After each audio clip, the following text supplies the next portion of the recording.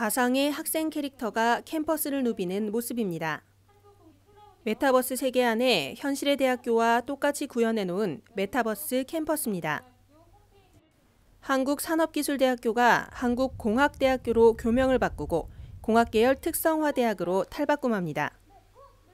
변화한 교육 전략의 일환인 메타버스 공학교육 모델을 개발한 것은 물론 학과 체계도 공학 인재 양성에 초점을 맞춰 개편하며 AI빅데이터공학과 메타버스디자인전공 등을 신설했습니다.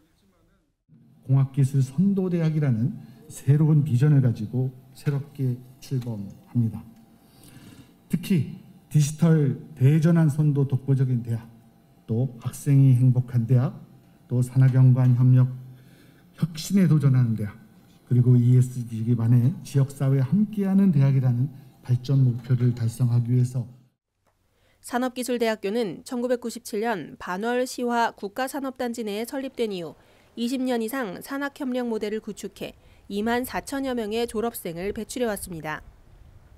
앞으로 4차 산업혁명을 선도할 핵심 기술 인재를 배출하기 위해 신산업 연구와 산학협력을 보다 고도화하고 학생의 학습 자유 선택권을 확보해 다전공제 융합 교육을 펼칠 계획.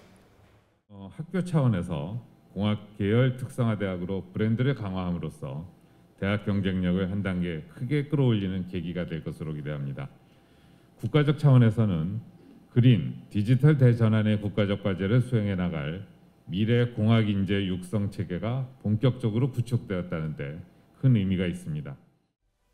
한편 시와 MTB에 위치한 제2캠퍼스에서는 탄소중립 혁신관을 만들어 넷째로 캠퍼스를 구축, 탄소중립 분야에서 산학연관 협력도 이뤄집니다. 채널I 산업뉴스 백가혜입니다.